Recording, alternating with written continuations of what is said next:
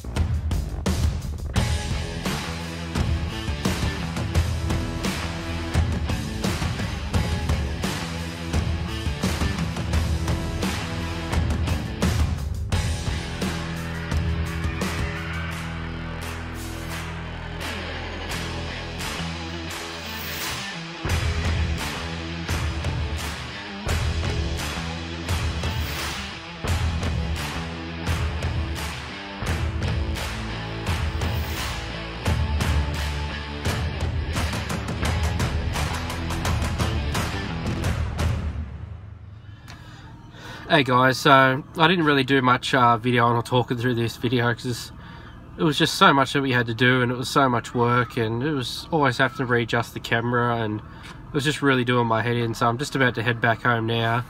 I'm just stopping at the shop quickly, but I just thought I'd do this quick little video, and then I'll probably finish the rest when I just get back home, just explaining a little bit what we done. So I might just cut this video now and I'll just jump into that when we get back.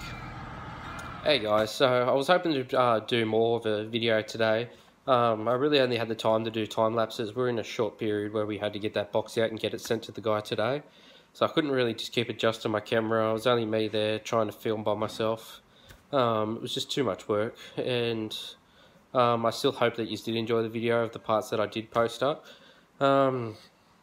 If there is anything you want to know specifically about this car or taking this gearbox out, just post it in the comments below and I'll write straight back to you.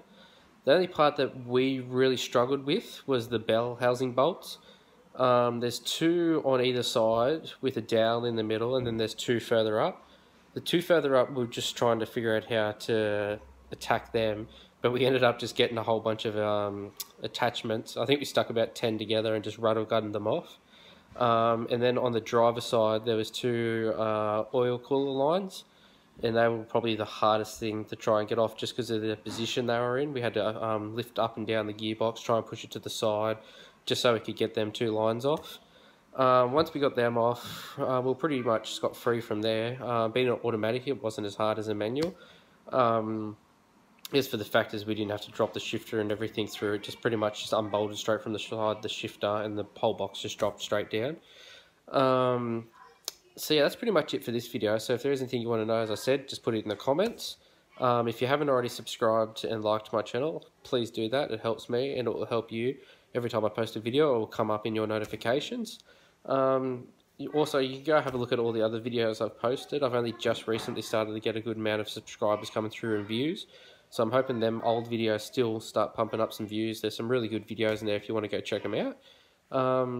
If you have anything else you want to ask me about anything detailing car-wise, you can also drop that in the comments. I'll write back to anything and help in any way I can. And I'll see you in the next video.